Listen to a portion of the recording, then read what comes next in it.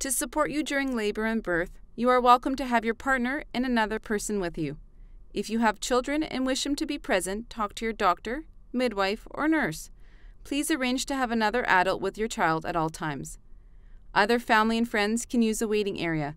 Only one support person stays overnight in your room once baby is born. Labor pain is different for every woman. The training and education from your prenatal classes will come in handy here. Talk to your nurse about different positions and things you would like to try to help you with your labor. Women are encouraged to use a number of different pain strategies for pain management. You may choose to move or walk around, take a shower or bath, or use the birth ball or massage. You may also request various medications for pain.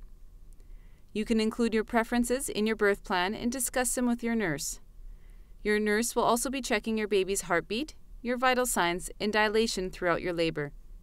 You can also discuss your wishes for pain medications with your physician or midwife.